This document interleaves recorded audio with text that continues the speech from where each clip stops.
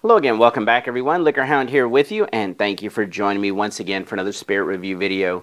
Today we're going to be taking a look at Barrell Craft Spirits Bourbon batch number 33.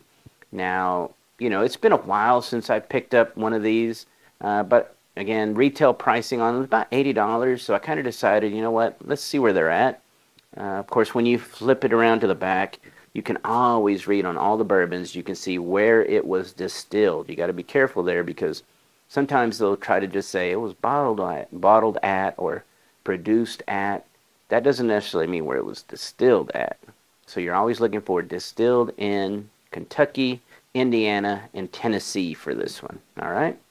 Now I will admit, when I see that, if it's Tennessee, I kind of get a little concerned. Okay, because Tennessee sourced whiskeys are typically Dickel, and while Dickel can be good, in my opinion, Dickel has a very rambunctious teenage year issue. Okay, and what I mean by that is young Dickel at about 5 years old can be good. Not usually, but I would say can be good, in my opinion. This is all my opinion. It's just that I'm super sensitive to the high minerality that it gives you. A lot of people, talk about Flintstones vitamins when you're talking about Dickel. And some of the really young Dickel has a ton of it. The mid, again, somewhere between 5 and I would say 12-ish, definitely can still have a lot of it.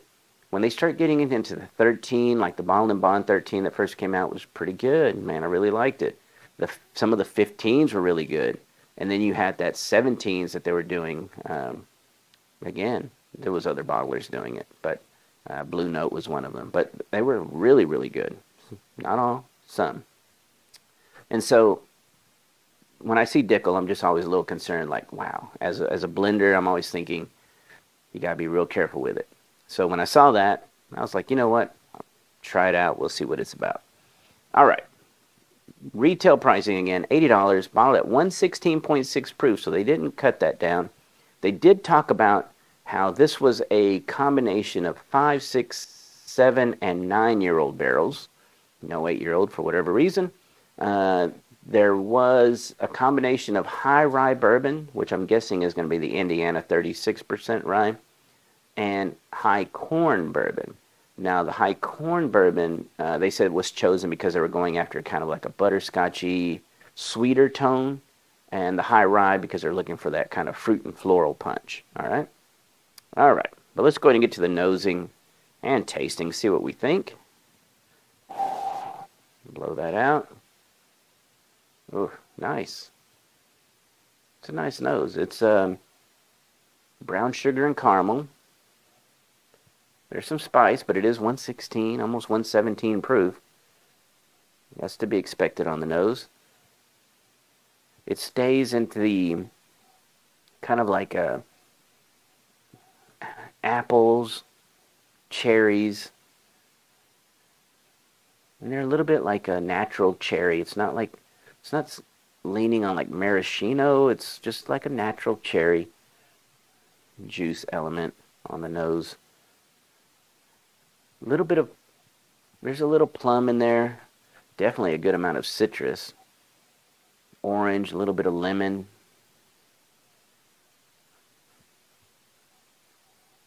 Some leather.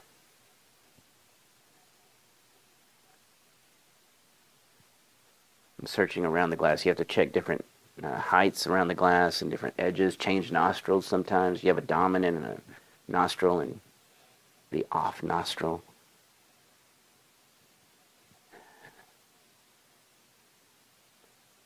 Ooh, right there. There's almost like a little bit of a root beerish tone to it right there with that sweet vanilla oak, almost like a little bit like a vanilla taffy. All right, let's taste it.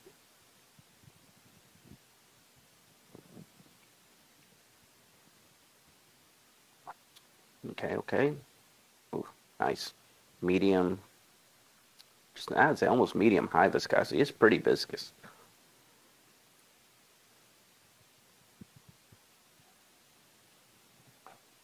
Oh yeah, big brown sugar. little bit of caramel in there. Hits you early with the fruit. I would say it doesn't drink its proof. 116.6, I would guess probably if I was tasting this blind. 111, 111 right there, 110. But big brown sugar, you definitely get like a red apple character in with this natural cherry that I picked up on the nose. Very, very subtle, like just one single little dried banana chip in there.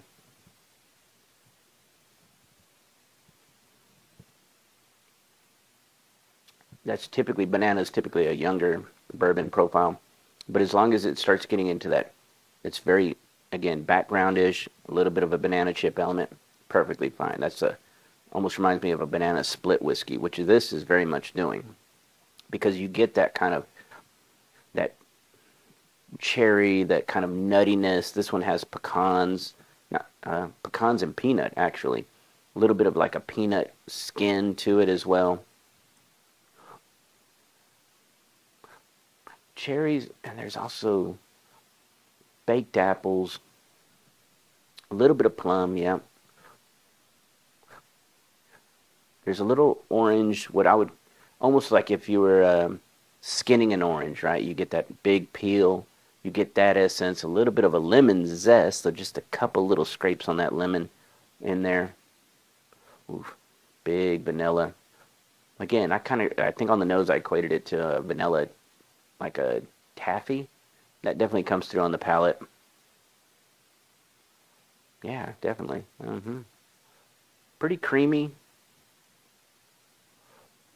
Little bit, again, on the finish, those citrus elements are kind of still lingering.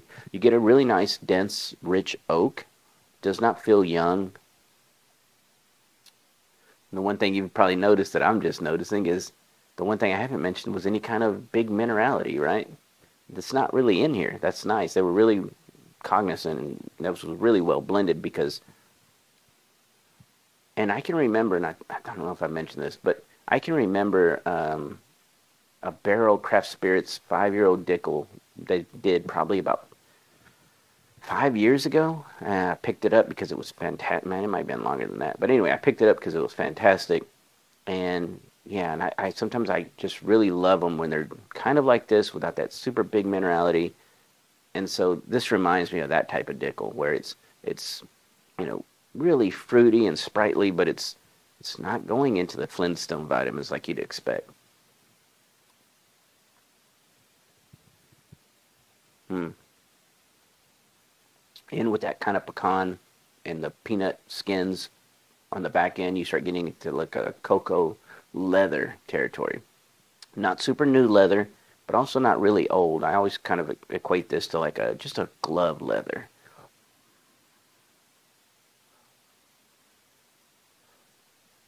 There is a little bit of like to me, a cracked white pepper tone into the spice component with the cinnamon there on that mid palate. Little bit of nutmeg. Ooh, the cherry's really kind of peeking out too as you chew on that. Yeah, I would definitely call this one kind of a banana split bourbon. Okay, it's got all those kind of nuances that you really like, the creaminess and the nuts, the sprinkling of the nuts, and you get the cherry, and it kind of feels really round. And if you're into what we get now on current shelves, we get a lot of this kind of profile now. A lot of newer bourbons have this profile. Very citrusy, very brown sugar, caramel, really nice, rich and round. Yeah, hats off to them. They did a really good blend on batch number 33 from Barrell. Again, always make sure to check the back of the bottle, and you can see where it was distilled at, okay? Don't go by if it says produced by or bottled at or bottled by. Don't go by that. You're always looking for where it was distilled, because just because it was bottled there or produced there does not mean it was distilled there. But this one clearly states Kentucky, Tennessee, and Indiana. So, love transparency. I definitely do that, and I love to see it. So, Barrell Craft Spirits Batch 33. I think you should go out there and pick this bottle up if it's, I don't know, I still see it out there. Again, retail price $80, but this is 116.6 proof, so it's definitely worth it. I will say my bottle's been sitting open for a month, and because when I cracked it, you know, I liked where it was, but I wanted to make sure before I shot this video that it wasn't going to really change with air.